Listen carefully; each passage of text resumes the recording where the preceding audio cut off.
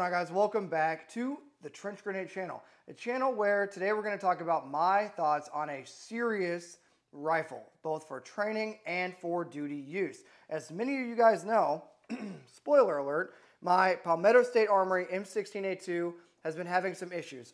Minor issues, but issues nonetheless. And I'm going to give you some thoughts and opinions on a serious duty rifle.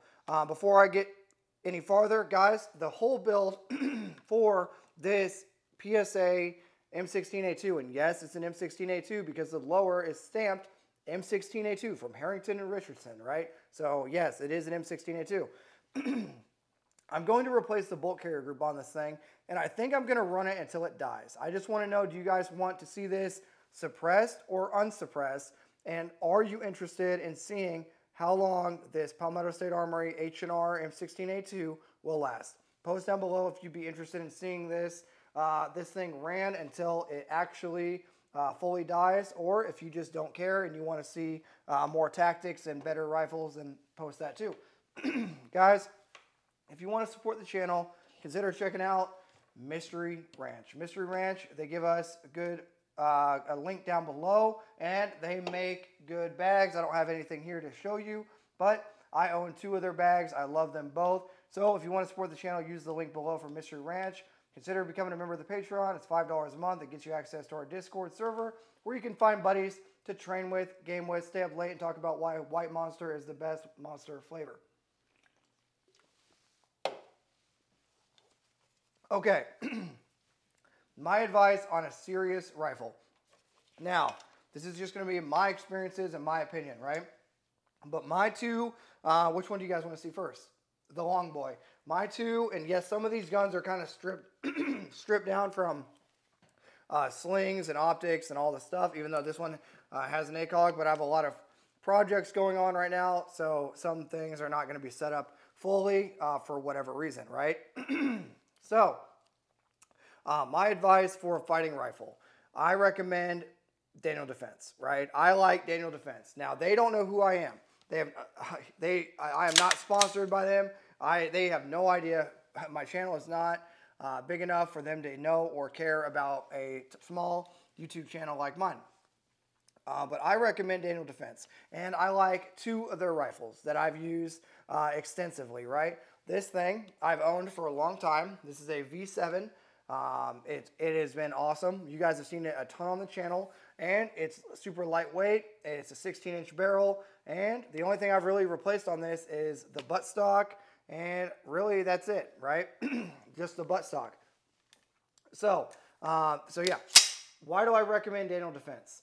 Well, their barrels are freaking legit. The guns are reliable. They eat steel case. They're a little bit overgassed compared to some of the competition, but that's so you can run, steel case ammo, duty ammo. Everything will run through Daniel Defense, and that's why I recommend Daniel Defense, right? They are just, they are my go-to when it comes to a serious rifle, okay? So there's the V7. Let's talk about what most of you guys are probably going to be interested in, and that is Mark 18. So, some things to be careful of if you decide to get a Mark 18. The extractor will die sooner, and the barrels will burn out sooner. However, I have had 0 issues with anything on this gun as of yet. Now, I do have 2 replacement bolt carrier groups because I'm waiting for this bolt to die, right? I'm waiting for this bolt to die because the way it works is they are a little bit overgassed just based on that 10.3-inch barrel and the gas system that is in this gun, right?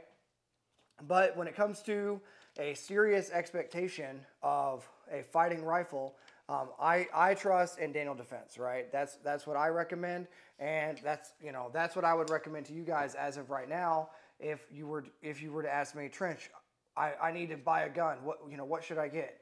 I recommend Daniel Defense. Okay, that's just my 2 cents. Take it, leave it, do whatever you're gonna do with it. But I can only tell you my experiences, and my experiences are these guns are insanely reliable. Like, I don't know how many malfunctions. It's very, very few, like less than 5 ever. with both guns. And I fired, thousands and thousands of rounds through both of these guns and had almost no issues to note, like ever. I think I had a charging handle that was unlocking on its own. I hit up Daniel Defense, they sent me a new one. Like, I think that's the only issue I've ever had. And as you guys know, I use my stuff very heavily, right? I say all that to say this. If you're in the market for a serious gun, then buy a serious gun. Doesn't have to be Daniel Defense, but buy something that merits whatever your life is worth, right? For me, Daniel Defense. That's what my life is worth. I'm gonna buy quality because that, I know the guns will run and run. They are durable, they're accurate, and they're reliable. And that's what I think a good rifle should be, right? I don't think you should compromise on your go-to-war gun. If you're struggling for money, I think you should save a little bit of money and buy once, cry once, and get something good that's good quality, right? That's my advice. Some of you guys are going to take the advice. Some of you are not. That's okay. That's just that's what you guys are going to do, and that's okay. But yeah, Daniel Defense is my option and my recommendation. If you were to ask me what rifle to get, I would say Daniel Defense. Okay. But yeah, post down below what your guys' choice are, and let me know, should I waste the ammo on this thing? I'm gonna put a replacement bolt carrier group in, and I'm gonna, I want to know, should I waste the ammo? Should I suppress it or unsuppress it? Which one would you guys rather see? And should I burn this thing down and see how long it lasts, or should I just use that ammo on a better gun, right?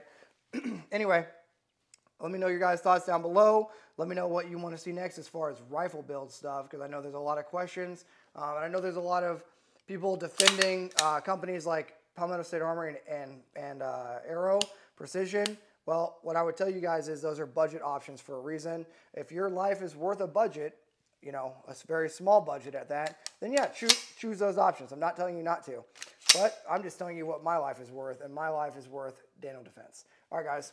Have a good night, and until next time, it's going to be Trench Grenade, your average